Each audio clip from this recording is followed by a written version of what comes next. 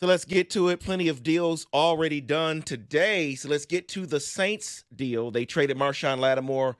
Want your complete thoughts? The Commanders get him for a third, a fourth, and a sixth round selection. He is going to be there for a couple years, so it's not just this year. So your You're thoughts? in your Super Bowl window. You know Jaden Daniels is real. You know you got 2 to 3 years before you got to pay this cat. Yeah, you need a lead corner. I don't have a problem with it. If they like him, if Dan Quinn believes he fits their scheme, obviously a defensive head coach weighs heavy on that move. I like it. Yeah. You got to spend the money somewhere, right? So I'm fine with it. I think it's a nice move, and I hate every NFC East team because all they do is beat my team. Yeah, as far as the Commanders go, it's what we talk about with the Lions. You don't mind spending if you're going to get a piece of the puzzle that's going to be there for a long term. So, yeah, it was a good move. I was a little shocked, but, the fact that, I guess the Commanders realized we're a lot further along than we really thought we were going to be. Because they got the quarterback, which brings me to the point. David, a question. If you called your Uncle Gilbert, how much for a prayer? Like a real one? Not happening. It's not happening. Well, I mean, Dionne Warwick sold prayers. Why can't you? We are not Dionne. I need you to Warwick. pray the Giants lose to the Panthers Sunday so we can get a quarterback. And I, too, can participate in this sport everyone loves known as football. How much for you to pray for the Carolina Panthers? Can you do that for me?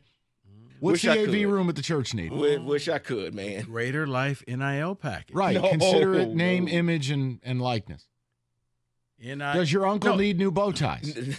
No. NIP package. Name, image, and prayer. I will have a suit made for Uncle Gilbert if you pray for I need you to pray for the Giants' demise. Michael, you only have to buy this bow tie, right? But it's going to cost you $50,000. All right, we can move on. But David, think about a number. Think about a financial number for Greater Life. I need legitimate prayer, not those con artist beads and holy water that's not holy water that used to get sent out to poor old people who paid for prayers. I mean a real one. Okay. Let's talk about the Steelers for a second. They made a couple moves here. They have traded for a 5th-round pick for Mike Williams to the New York Jets. They just traded a 7th-round selection to the Green Bay Packers for Preston Smith. They are 6-2 coming out of the bye week. Are they a legit threat now with these two additions? No. I didn't think so. But I don't know. You wanted to ensure you made the playoffs. You shored up. You gave yourself another body on offense. And Preston Smith, if he's got anything left in the tank, you need him. I mean, let's face it. You're not as deep up front as you think you are. And Highsmith's always hurt. The kid who backed him up got hurt. And T.J. Watt's only one human. So I'm good with the moves. And, David, you know what it is in Pittsburgh. You want to keep that playoff streak. You want to keep rolling. You're 6-2. What did you really give up? Nothing. Yeah, and, I mean, really, you're competing with the Ravens. So, yeah.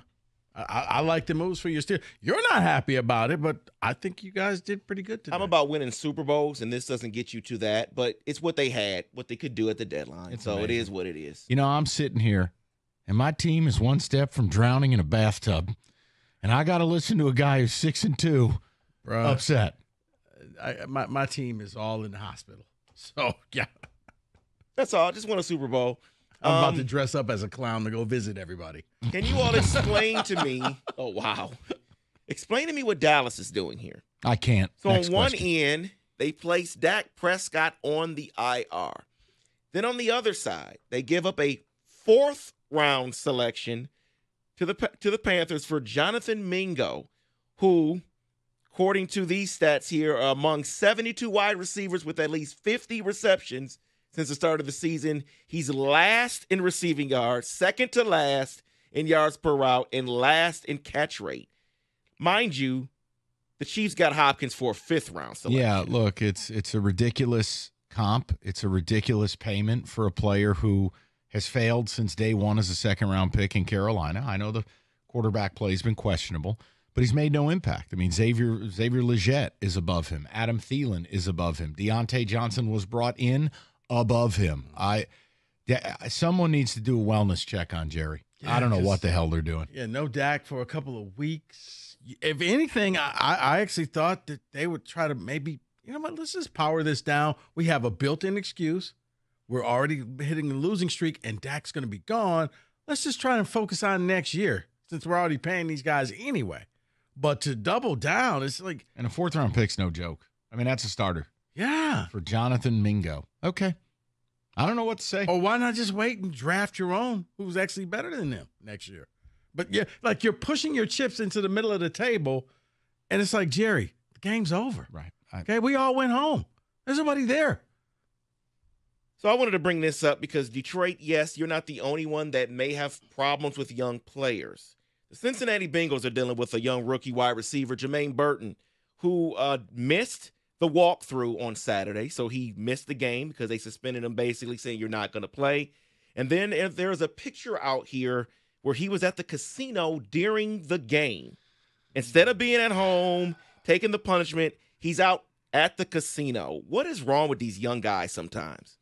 Gee. Rico, do you want to go first? You know what I think it is, David? And you know what? I don't think they love the game.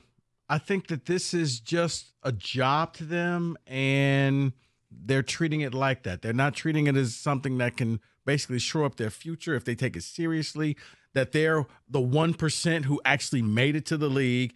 It's just a joke for them. They might as well be working at some box store or wherever, or some supermarket. In their mind period, you're not going to tell me what to do. I'm this person. Actually, we are, because we're going to hold back your game checks. The other problem, he's been frustrated with his role. Dude, who do you think you're playing over? You think you're playing over Jamar Chase? You think you're playing over T. Higgins? Like who? Who do you think you should be playing over?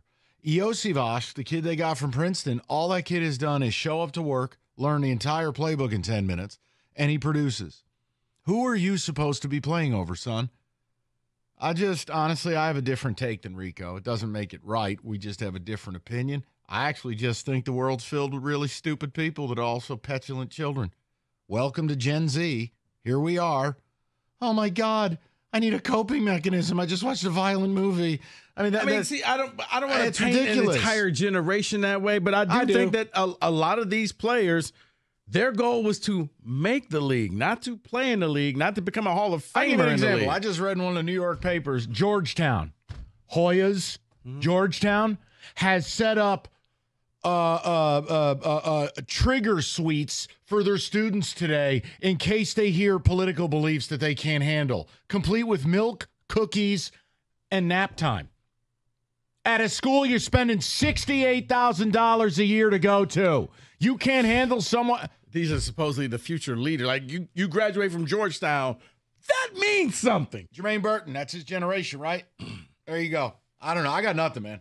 You're at the casino as an NFL football player during a game after you missed the walkthrough, after you got benched. Mike, maybe you may be on something. Maybe this is the byproduct of the participation trophy and everybody wins something because you're not hungry. Because, I want this. Well, you can't have it. Well, I'm going to pout. There you go. In recognition of these stressful times, all McCourt community members are welcome to gather in the third floor of the Commons to take a much-needed break, joining us for mindfulness activities and snacks throughout the day.